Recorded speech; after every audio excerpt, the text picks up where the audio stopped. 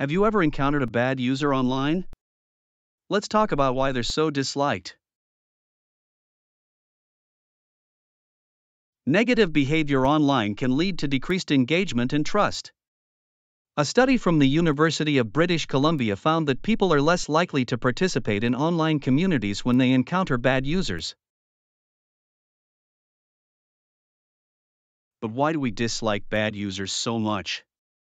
Their actions, such as attacking users for betrayal, badness, and disrespect and causing them too much drama due to conflicts on YouTube, can ruin our online experiences and make us feel unsafe.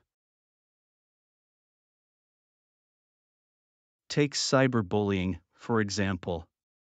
It can cause emotional distress and even lead to physical harm.